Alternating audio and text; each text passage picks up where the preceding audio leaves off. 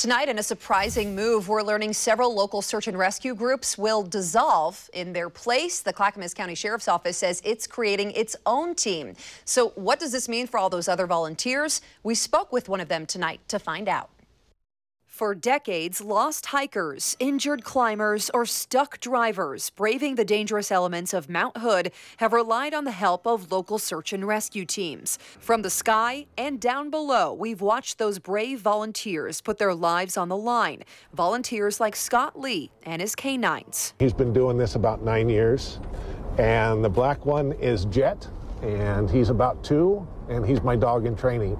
But after 16 years of dedicated work, Scott says his days with his rescue team could be numbered. Portland Mountain Rescue, Pacific Northwest Search and Rescue, and Mountain Way have been doing this for 25 plus years.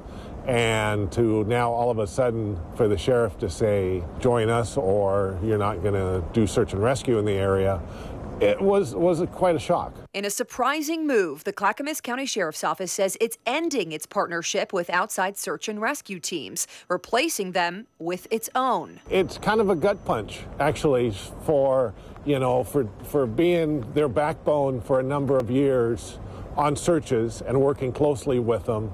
And now they put this on us and tell us it's a gut punch. Sheriff Craig Roberts citing the changes to recent litigation, recommendations of county council, and a comprehensive study. They've gone through some lawsuits in the past that they want to have more control over their members. The sheriff also saying the research says forming this new single dedicated team is the right move, one that will help improve local response times and communication.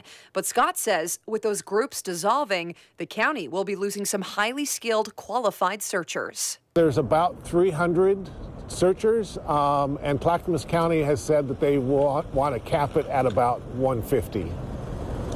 So there's roughly about 150, 200 searchers, volunteers that have to find a new home.